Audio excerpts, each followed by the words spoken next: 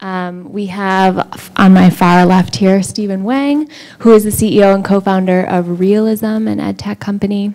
He went to high school in Metro Detroit and then moved here recently in the last year.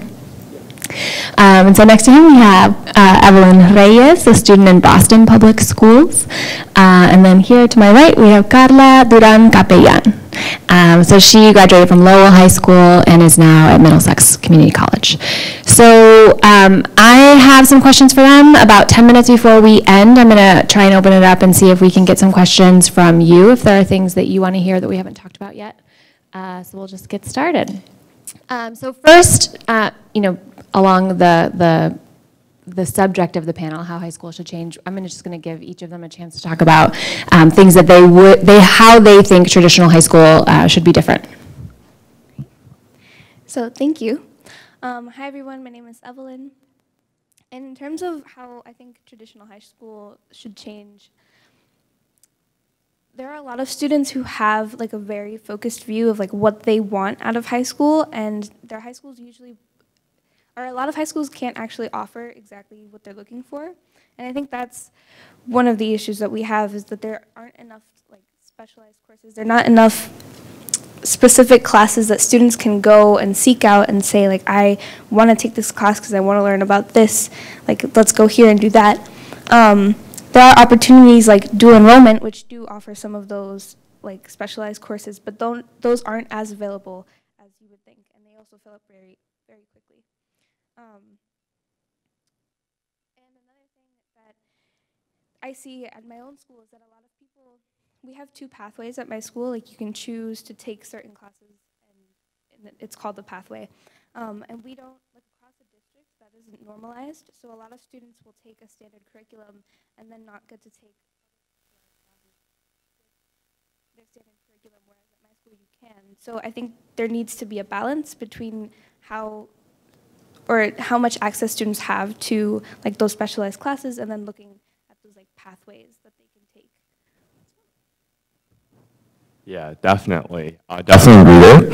For me, the biggest area is definitely course selection. The essentials are always going to be there, reading, writing, math, science, but what we need to improve on is adding courses. And for me, this carries into 2 main areas. One is the support of students in development of more core skills that are critical in an increasingly complex workforce in the future. Second is the development of a student's passion. And the biggest case right now that a lot of people are probably very familiar with is with computer science. Technology is getting to the point where it's not a superfluous add-on anymore to a curriculum. It's basic literacy that all students are going to need to have in any workplace in the future. And it's scary that only 35% of U.S. high schools currently have computer science courses. Even though a lot of states are doing much better recently, passing a lot of legislation and improving on that, there's still a lot more room for improvement there. And then there are questions like, what about financial literacy?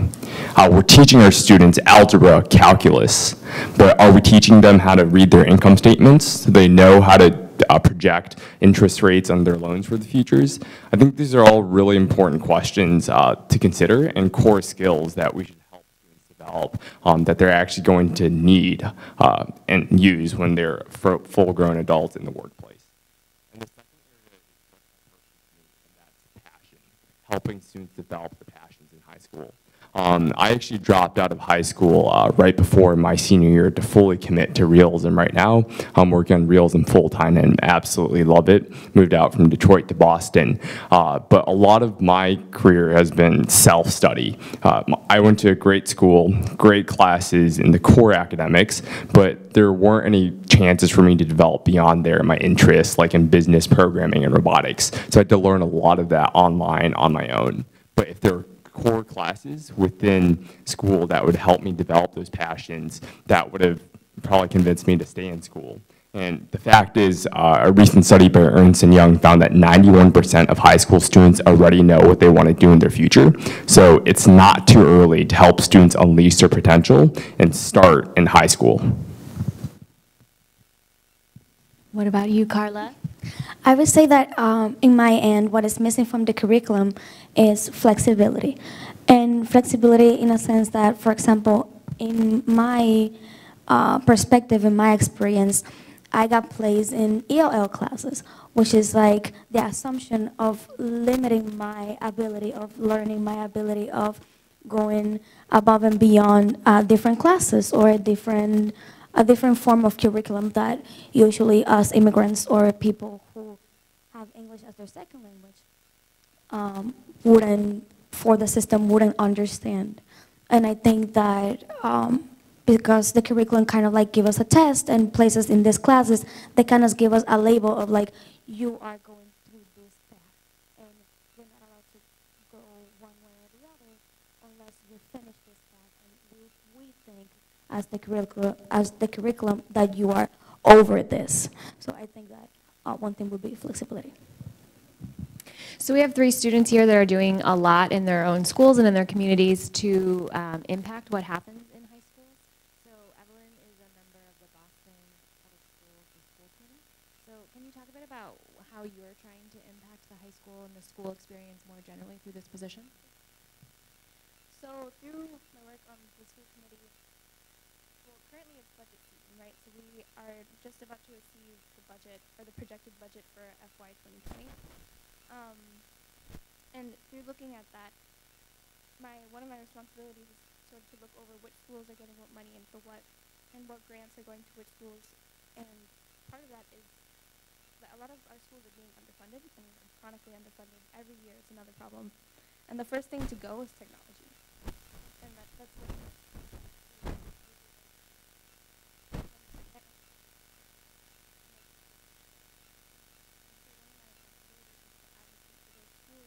particularly the ones that either don't have technology to begin with and are still getting like undercut, and also the ones who are having to cut their programs because their students won't, they won't get that experience anymore.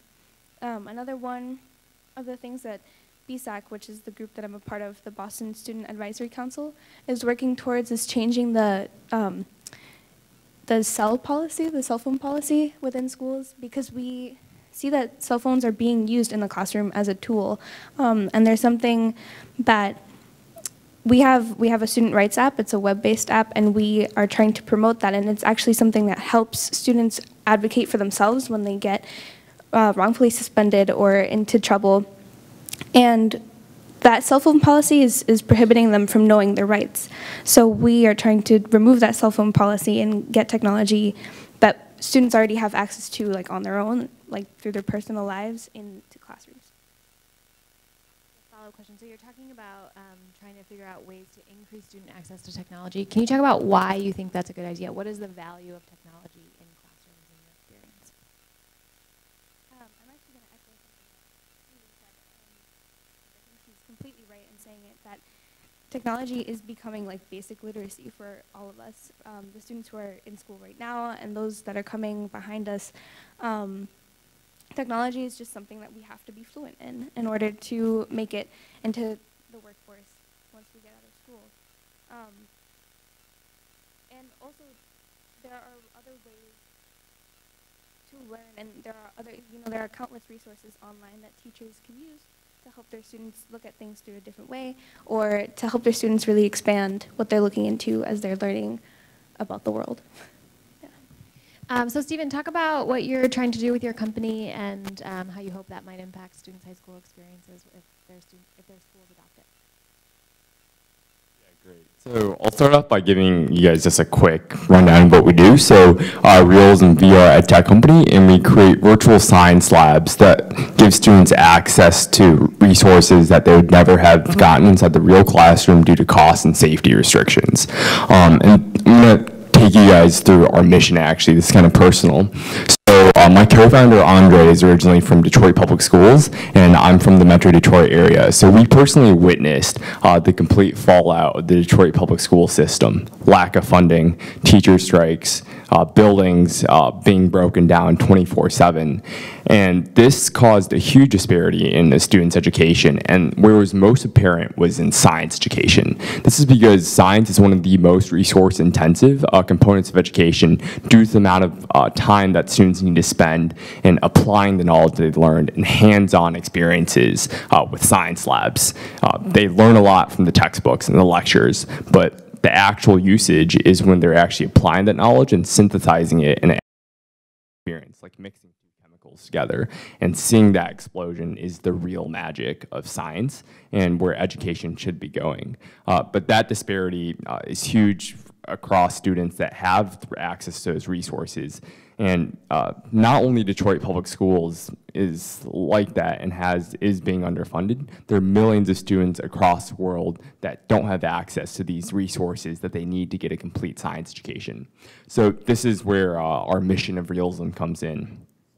Our mission is to bring students, no matter their socioeconomic background, status, or location, access to hands-on, real-world science education that they can get anytime, anywhere. And from this mission, we synthesized two main goals. First is that we want to level the playing field, provide any student, and especially underprivileged students, access to these high-level resources that other students are getting. And through our virtual lab platform that they can access right through their laptop or virtual reality, they can get these high-level labs. For example, one of our labs is the chemistry lab, where students can assemble hundreds of different chemicals together and get thousands of different reactions just as they would in real life. They can see the chemicals coming together, put three together, they can visualize the explosions just from their laptop or from a virtual reality headset. And the second goal is to bring the impossible to all students. And that kind of references what I was talking about earlier with the problems of cost restrictions and safety restrictions. In virtual reality and in a 3D simulation, all those are bypassed, and you can basically help students fully unleash their creativity. And one of the examples of our labs is our rocket lab, where a student is positioned as a NASA engineer, and they need to use their chemistry knowledge and assemble a rocket, put in the fuel, and launch it successfully to the moon. And that is an example of one of the things that we can do in virtual reality. The really crazy stuff that students read about in textbooks, but never get to do. And today we can bring that to the classroom. And so, Carla, can you talk about, through your activism, what kind of things are you trying to change about the current high school experience? For example, I came back to my high school, and now I co-teach with my old history teacher. And as Evelyn was saying, the phones are being used most than ever in classrooms now. And one of the tools that we use is this app called Remind, where the teacher can communicate with the students and their parents in their native language. So, for example, most of my students come from Latin America, and most of them come from Iraq. Most of them are refugees. So what she does is that she connects with the parents if they have any questions or anything like that. And she can type it on the computer in English, and it will send the message to their parent in their native language.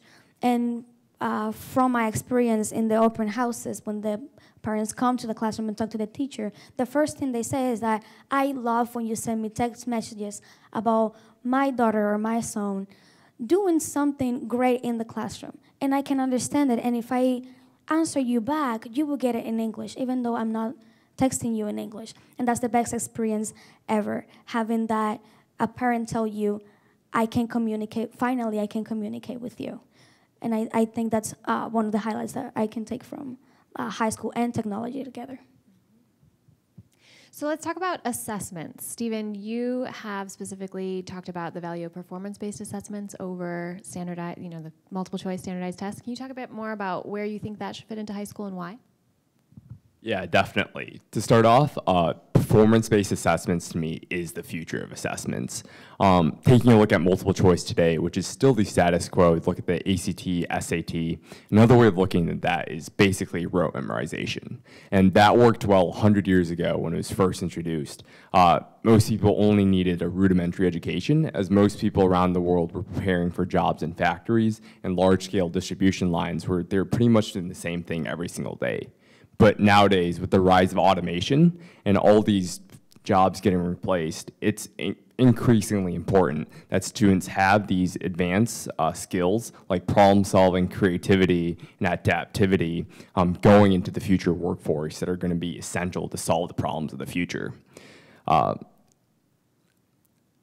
From this performance-based assessments, it's something that's actually analogous to our era. It can help students bring out the true skills that they need. And through performance-based assessments, the core thing is problem solving.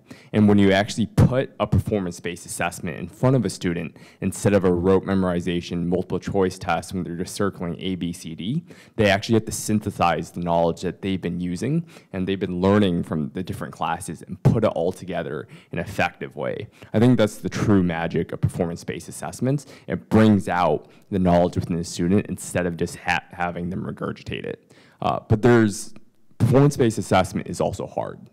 Teachers can write multiple choice tests much easier than creating a performance-based assessment, as performance-based assessments are completely open-ended, utilize different components of technology, and even different subject areas often, and they just take much longer to prepare than a 20-point multiple choice test, which you can make in an hour.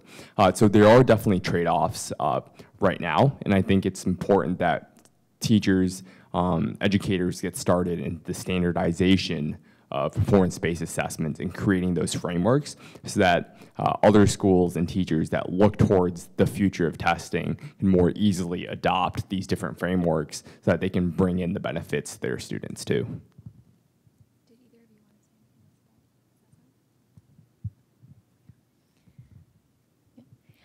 So let's talk about what are the challenges. So we've talked about a lot of things you'd like to see changed. What do you acknowledge as the challenges that are standing in the way right now? We can start.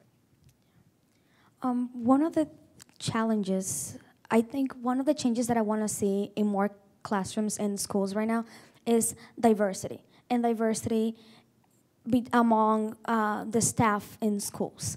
And one of the challenges that I think we will face in order to have that is the encouragement of students, of the future that is coming up. We don't encourage young people that much to, how can I put this in simple words?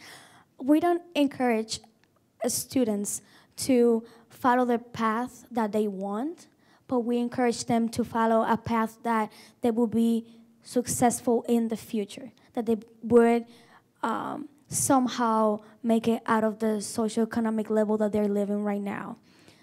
And I think that's one of the challenges that we will face, that instead of encouraging them, the students of like thinking about a future, let's think about how can we make our classrooms and the workforce more diverse. So I would say me as an immigrant, I can relate to other people. I can relate to that, oh, wait a second, he's the CEO of a company, but he was an immigrant 3 years ago. He came to the United States 3 years ago. Well, if he did it, I can do it.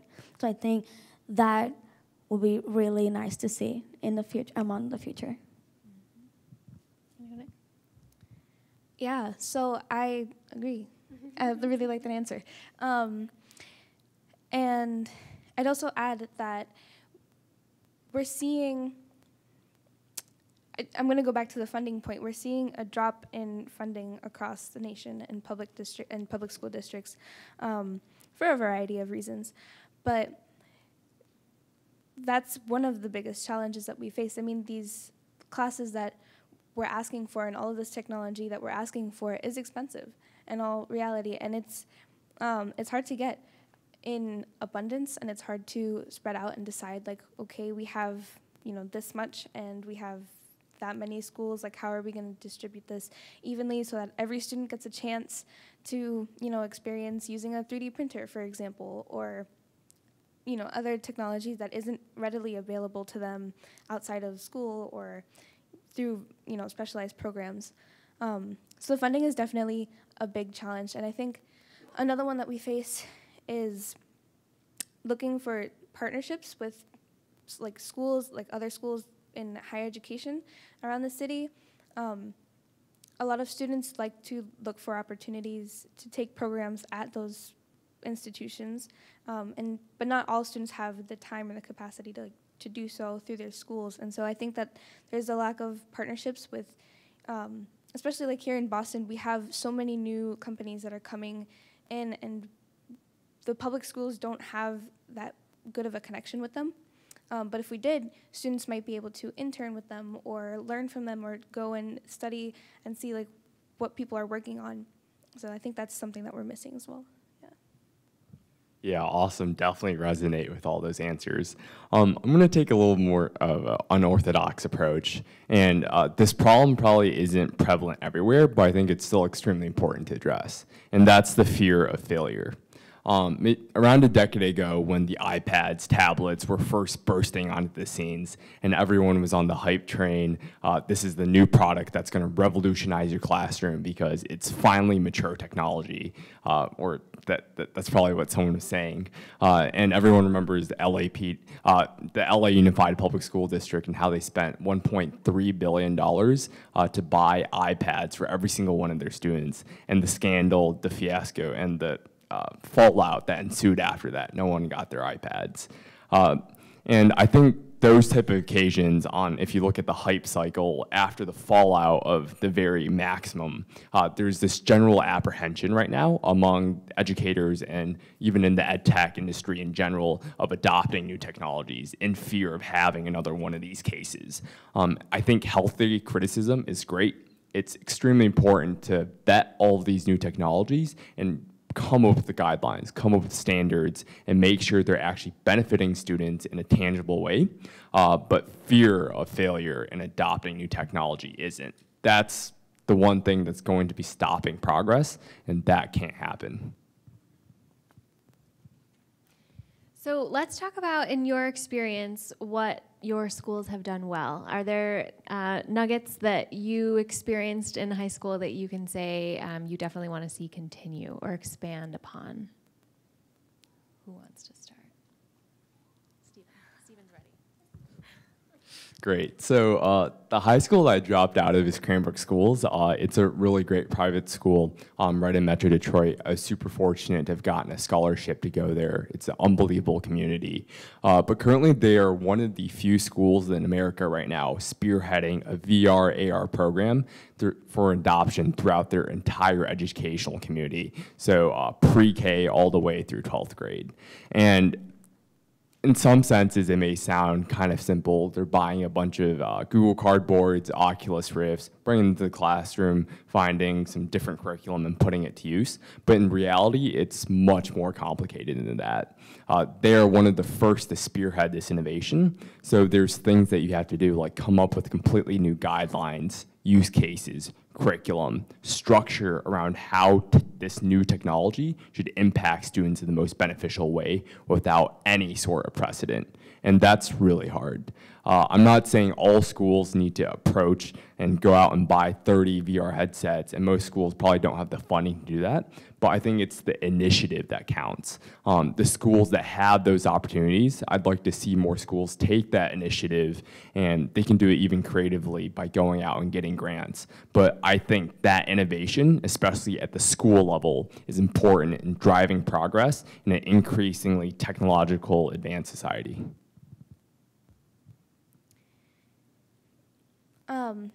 So at my school, I sort of touched on the pathways earlier, but we do get a chance to sign up for one of our 2 pathways, and you get to take classes that do specialize in those. So one of them is what we call the engineering pathway.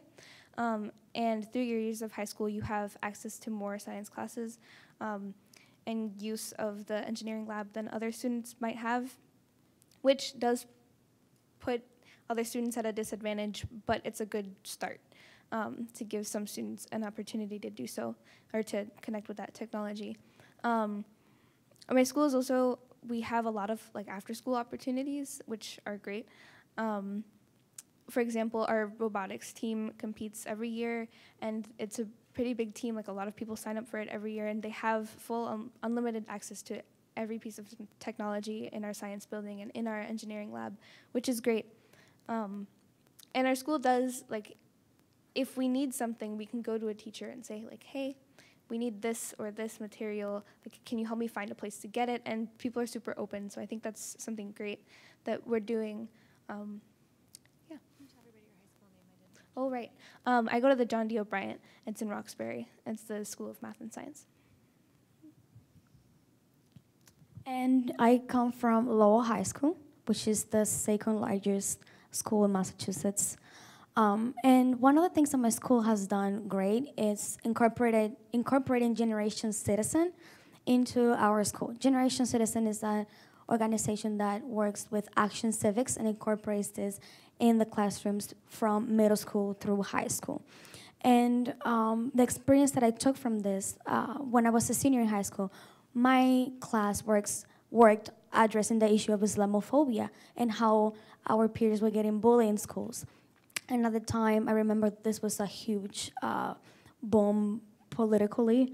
And we as students were like, yes, we want to take on this. We want to see if we're going to be heard. And we actually got being heard. We changed this so hugely in my school that not only the students were stopped getting bullied, but we started a program that the school was saying the Pledge of Allegiance in different languages throughout 1.5 years.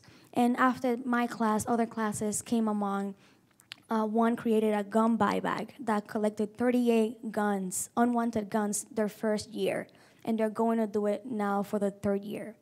Another class worked on addressing homelessness and teen hunger, and they open up a food pantry in the school where the students can just come in, they sign up with their ID and how many items they took from it. And this food pantry is partnered with the Merrimack Food Valley. So the students did all this. They communicate with the Merrimack Food Valley. They call them. They make sure how many items they need or what students are taking most from the pantry. And it's actually really cool seeing the students just engaging and having the skills of communicating with their representatives and their local officials on being like, we need this, and you are the person that we need to make it happen. And I think that's one thing that my school has done right. I don't think they haven't done anything wrong. And so far they're including this program in all their social studies classes right now. So it's actually pretty cool. So I am going to open it up to questions soon, so start thinking. In the meantime, I'd like you all, so you're sitting in front of a group of people who, many of whom have the power to actually make these changes in their schools. So can you talk about what you hope people in the audience will take away from this session? Maybe we'll bounce it back to you. One thing that I hope that they get from this session is the fact that share with your students, ask your students or ask the young people in the room, what do you think we're missing? What do you think we need? And can you help us, like include them in your plans? Because this is something that it will help them in their skills going into college. Because I have friends that when I tell them that I'm going to speak somewhere or that I'm going to talk to my representative or my senator, they're like, are you crazy? Are they going to listen to you? So it's something that students now don't realize how important it is. And instead of us being just like having publicity about how important it is to vote, let's start encouraging them to vote, not just having publicity. Like include them in all the things that you want to see change in your school or in your community. Absolutely. Yeah, I was actually going to go along the same lines. I think something that we're working on currently in Boston is like putting in teacher evaluations so that students can actively give their teachers evaluations, and that feedback actually gets used by the teachers to improve, the classroom and the relationship with their students. So, for sure. I think that asking young people, what do you see is missing, and what do you need or what do you want to learn about? That's the first step is to find out what we want and what we need and what we see is missing. And I hope that people take that away, is that to go back and ask the young people in your life, hey, what do you need from me? I have access to this, and that, or, I can find access to this, and that. How do you, what are you going to use it for? Let's make some change. Awesome. Yep. I'm going to synthesize my takeaways in 3 or 4 main points. So first, education is changing day by day very quickly. I think it's very important for everyone to stay on top of the different trends that are going on, especially in technology, because when time comes where you need to make those decisive decisions for integration of new products or new tech, you can make the most informed decisions that best drive progress within your school. Second is listen to your students. A student's voice in a school is often more powerful than even the staff due to the influence, trust, and honesty that they've built among their peers. And then when you combine that with social media, their voice is only further amplified. Third, experience and hands-on learning is key. The future is going to be filled with problems that are going to be harder than humanity has ever faced before. It's going to be up to our generation to solve those problems. And we should empower our current generation by providing them with the problem-solving opportunities today in school through things like performance-based assessments, or even outside things like clubs, involvement, leadership in sports. And fourth and finally, to me, education's future is currently limitless. There's so many great opportunities to be explored that can help benefit our students' future. And there's a lot of work to be done, work that we can all do together. I'm going to end on a Malcolm X quote. Education is the passport to the future, for tomorrow belongs to those who prepare for it today. I really resonate with this quote. I think it's true, and the future is coming, and we need to prepare for it. Thank you. So anybody have any questions so far? Yep. Let's see if you're loud enough. We don't have to run the mic to you. Yeah. Hi, my name is Monica. So given the world is so ambiguous and certain, we really don't know where careers are going to go. What do you think are the major skills high schools have to develop you? So you talk a lot about tech, but tech changes like that in terms of whether it's engineering, software, coding. So talk a little bit more about what do you think you need to be equipped with to manage your future and to be versatile enough to, there's the quote about we don't know the jobs of the future. So talk a little bit more about the skills that you think the school should be developing besides just tech. Repeat the question. Yep, so the question is, students, what do you think are the skills that you need and you will need once you get out into the workforce? We don't know what the jobs of tomorrow are, so how, what should we be preparing in you? So you're maybe the farthest away from high school. I'm going to ask what you've experienced so far. I would say that really the major one is public speaking and professionalism. And when I say this is because as being in college right now, you'll be surprised how many young people get so nervous and don't know how to act in front of professionals. And when we get into these spaces of professionalism and public speaking, we just think that, oh, I don't know the lingo. Like, what did you say? Is this a new language? It's because we don't learn this in high school. And I'm so glad that I got involved with Generation Citizen and the organization in my classroom because it helped me a lot. On like public speaking, how to address somebody, how do I dress professionally to go to an interview or to a panel like I am right now. And I think that will be one of the things that will never change in the workforce when we go out there and the skills that we need. Do you want to go? Yeah. So I agree as well. And I think students, we need life skills. We need to learn life skills while we're still in school. Things like, I think Stephen was talking about it earlier, but like financial literacy, for sure, and being able, because numbers are always going to be around, right? Numbers aren't going anywhere, especially when it comes to like managing our own household once we get there. So learning how to do that is really important. And other things like civic engagement, it's important to be civically engaged, especially as we're getting to an age where, well, I'm almost at the age where I can vote, but so being civically engaged and understanding the world of politics out there is also super important, and understanding how policy affects you, local policy, national policy, all of that.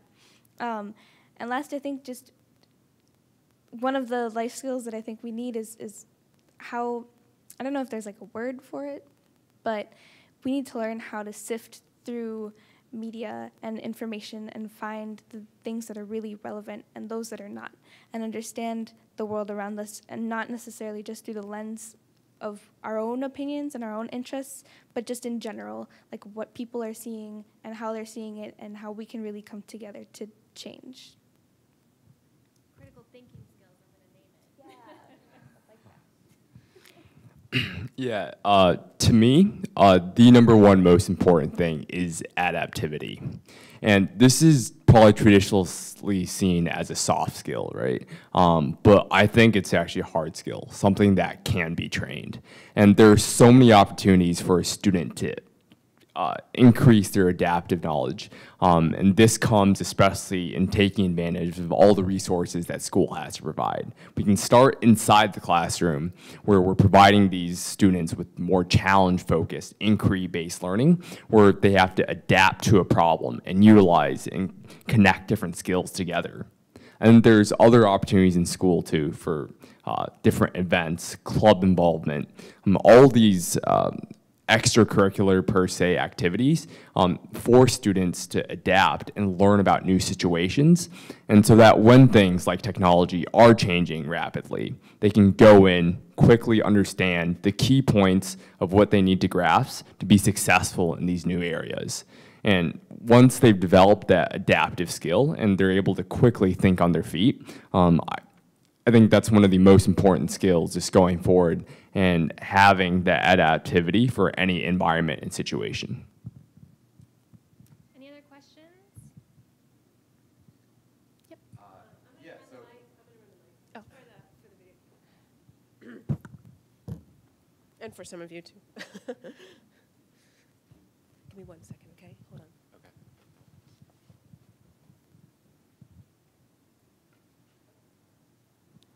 Yeah, just wanted to say thanks for sharing. And my question, I guess, is for Carla, but then can open up to everyone. I really appreciated the way you explained kind of the tension you felt between feeling like you had to assimilate to some kind of untraceable idea of the future versus feeling like your experience, your community is a source of empowerment. And so from your perspective, which is more important in helping you achieve that feeling that it's a source of empowerment? Is it the people involved in the school experience, having teachers and leaders who share that experience, or do you believe it's the content, the programs, the curriculum that you study? If you had to choose, which would you feel is most important? Does that make sense?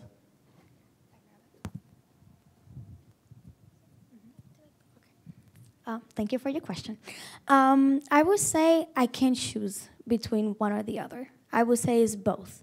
And I was lucky to have a teacher that I, on the per side of not comparing to, to my background, but she has, no, she is a she.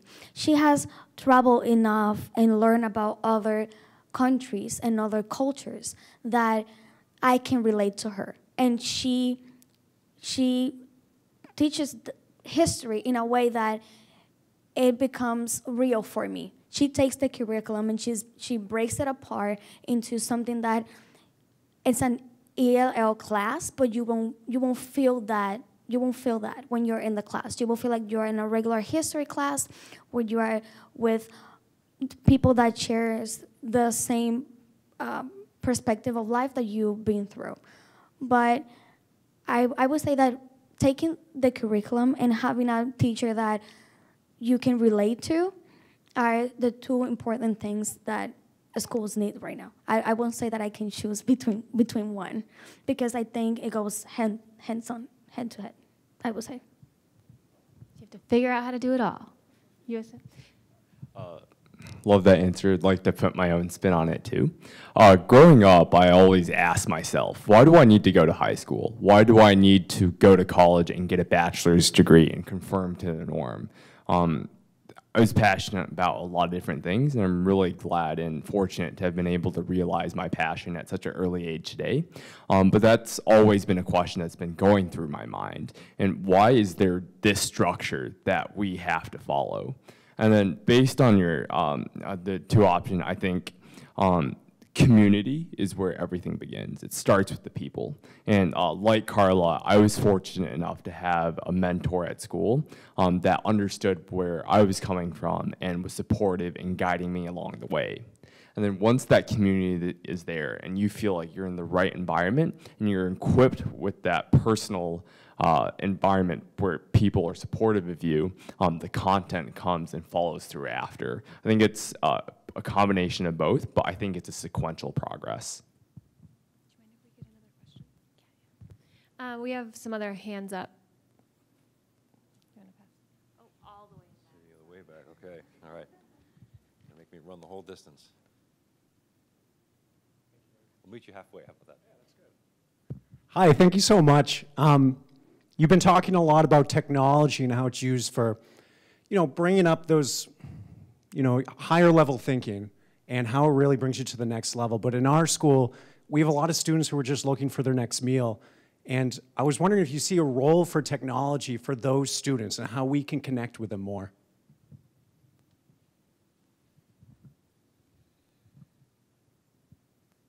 Who wants to answer first?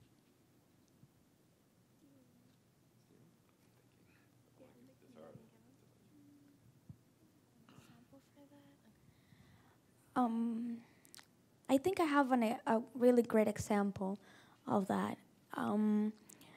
Like, how can I say this?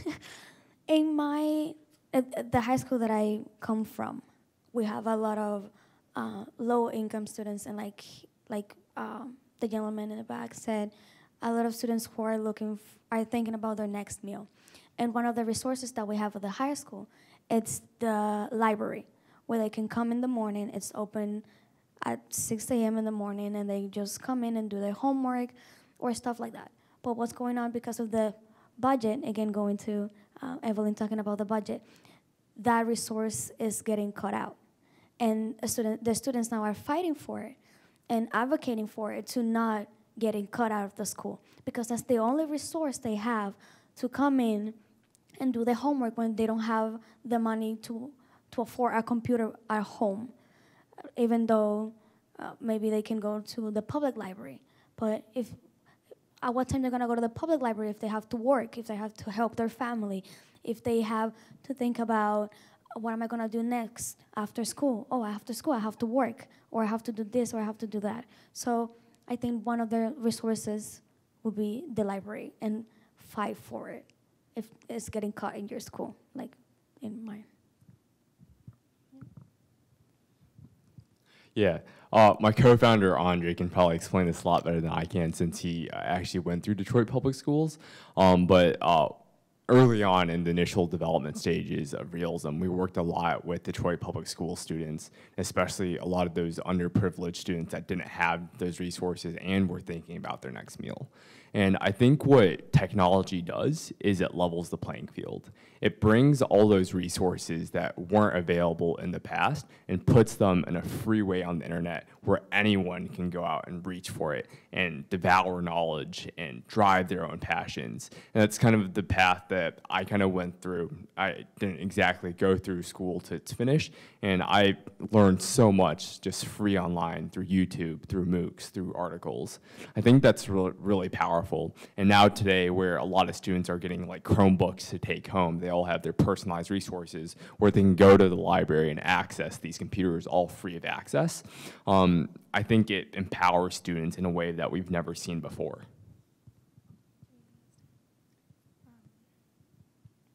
I would just echo those thoughts, yeah.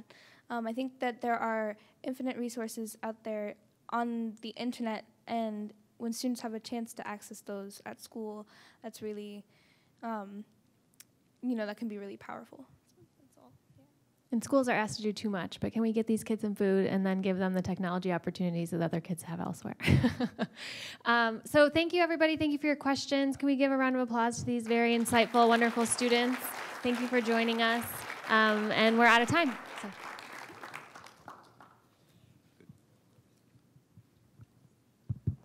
I want to thank everybody for joining us, but before you go, I've got a request for you. Can people raise hands? Everybody raise hands who does not have the app? Oh, sorry. Okay, those you